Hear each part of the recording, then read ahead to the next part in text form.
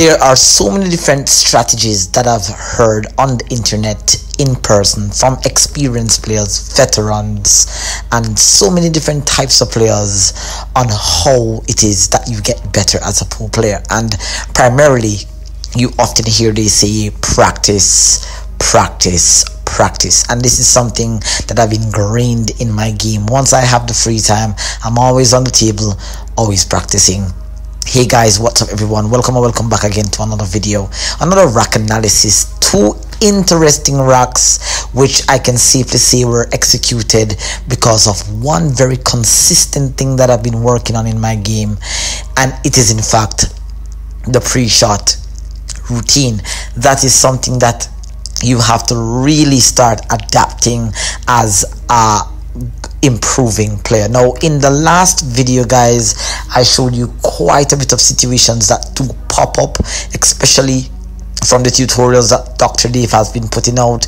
Those have been popping up quite a bit, and of course this rack had its own mistake. Of course, majority of what was done here was done with intention, but there were some mistakes that I need to make note of. And so in the event that you find yourself in this situation guys, you will know how to get out here. So let's start off with the break. And if you guys haven't watched the last video, a link will be pinned in the description box below, and of course anything else that is mentioned in this video will also be pinned here. Now you can see that that was a beautiful break shot there, squatting the cue ball almost to the center of the table, but I did have a bit more top spin on that, so it did float towards the top of the table. I did find myself with a tricky position here, tricky start to this rack. And one of the things that I really love about how I do my videos is that I give you a more realistic situation that do come up. How do you get started? Now, I'm not yet a pro player, and I did say in my last video I was a little bit cocky in terms of saying that I'm no longer an aspiring player, but definitely guys, this game has so much more to teach me, so I'm gonna stick with saying that I'm an aspiring pro player. I'm not there as yet guys, but I'm definitely working on thinking like a pro and executing like a pro here. Now I do have it's one of those type of racks, one of those opening shots where the safety doesn't look too good and there's a half chance at a gamble. So I did try to gamble by playing a billiard off the 1 into the 3. I did, or it was a 7 I think, and I did miss the pot, and I did get a little bit lucky in terms of the result. Almost scratched, but now I left my opponent with a tricky shot here. Now this particular execution that you're about to witness is something that I'm really working on, and it's a video that I'm going to be releasing. You guys need to be hitting the subscribe button and turning on the post notification bell, because what you are about to see me execute here is again yet very calculated and was done to precision here. Now I'm trying to overcut the 1 and bring it onto the short rail, so I'm more interested in protecting my object ball as opposed to protecting my cue ball. But notice how I float towards the 9, and that is something that I'm going to be showing you on the channel, how you can precisely send the cue ball to any diamond without any mathematical calculation. So beautiful execution there. I was in fact considering that the possibility of pocketing the 9 on the carom, but I was more interested in really trying to protect the object ball and the cue ball. So this was a beautiful safety here, leaving my opponent really tough. Now depending on the skill level of your opponent, if you're playing the likes of me, Apex LNO, that knows a lot of kicking systems and I've had a lot of success, then of course you may be able to make contact with this one ball. Now this particular shot here, I'm not sure if I miscalculated. I got so close to making contact here, but you can see I'm using the +2 system for kicking here. So I'm kicking through diamond 5.5 and I'm kicking at diamond -1, so it should float.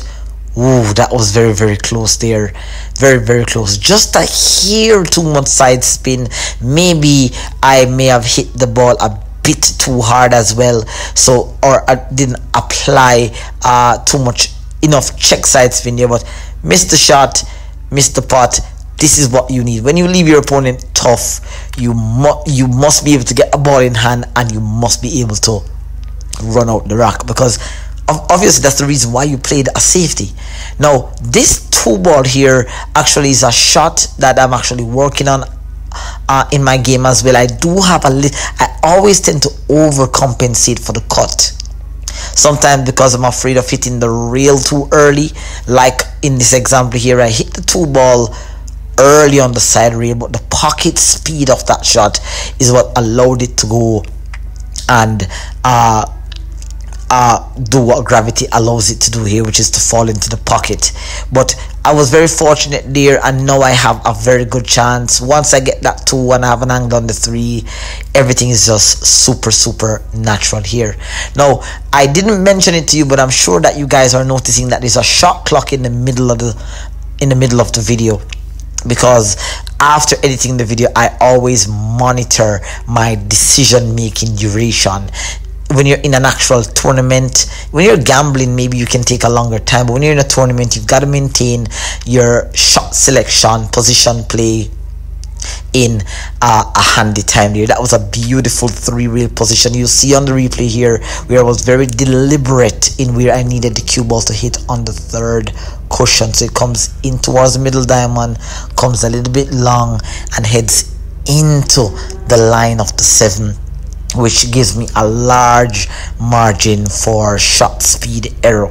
And Dr. Dave spoke about that also in a video that will be pinned in the description box below, so definitely check that out. Dr. Dave has contributed significantly to my game here. Now this is a little bit of a fancy shot, I would say, just coming in 2 rails and sliding into the line of the shot from behind. Again, that is the Dr. Dave principle being applied here when it comes to position play.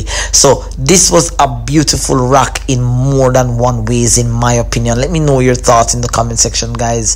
The rack had a lot. It was a good safety, it was a good attempted kick resafe. The position play was clean except for the pot on the 2, which kind of wobbled, but you know, pocket speed allowed that ball to be deposited.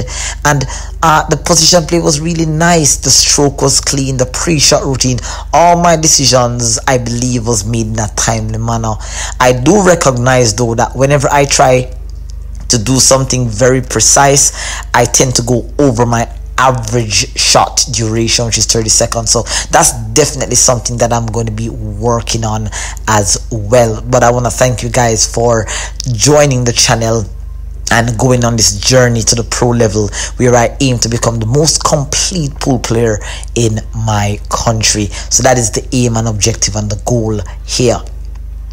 Now I'm going to be jumping into yet again another rack, and this is in the same practice session. As you can see, the same uniform. I did put out a vlog of me going to training this day. I did a lot of drills that day, spot shot drills, safety drills as well, so look out for those videos.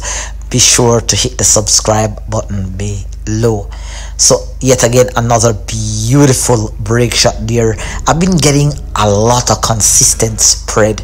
Notice how I went in, not full into the 1 ball, but half ball hit. I had a lot of sides top spin on that one, so I'm not sure how that cue ball escaped, but I've not scratched a lot. I've been really recognizing a lot of consistency and improvement in my break on the 9 ball. Not sure if it's just this table, but I've been hitting the 1 ball on the sweet spot quite a bit. I've lost the cue ball a little bit, as well as I've also lost position on the 1, but when I do get a good break and a look on the 1, I usually run out here.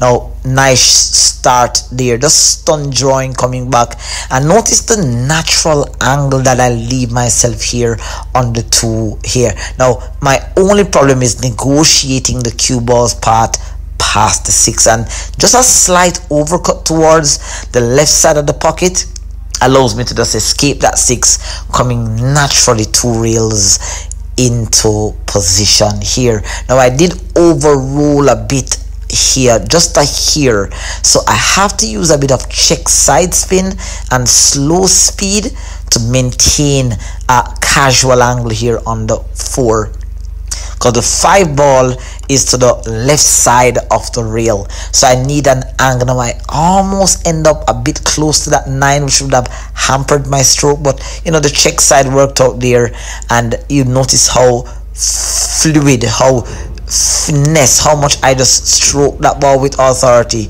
but still maintaining control here on the cue ball. And this is something that I mentioned also in my last video, that I've been working on that stroke where you just pop the ball and just allow the cue ball to float into position here. Now I rushed this shot, as you can see on the shot clock there. That decision was made in almost 10 seconds. Could have taken a bit more time to adjust, and sometimes you'd have to allow the field to take over. But when the field takes over, you have to be very mindful that when you're playing a high level pool or you're playing a competition, you are not going to get away with whatever it is that you're about to see me execute here. Now it's not a case where I think I rushed the shot so much. Notice here that I use top left spin. What I needed was more, I needed more center ball to come high up on the rail. Now I did use a bit too much spin, and this is where you have to avoid really overusing spin. I do have a lot of players that play around me. When they're playing position, they tend to fall out of line a lot, which forces them to have to consistently use spin. Now again, made a big mistake here, have to autocorrect, and once again it's the Dr. Dave principle of position play, where you pocket your object ball and float into position from behind the object ball here. And here's Dr. Dave explaining that exact scenario here. More into the line of the 8 from behind, like this. I overhit that a bit, but again, because I was coming into the line, I had plenty of room for error. And it's important to really note when you have a thin cut to go 3 rails or 4 rails behind into position from behind, or you go 3 rails into position from behind. Okay, so that's important here. Once again, didn't fall too nicely here on the 8.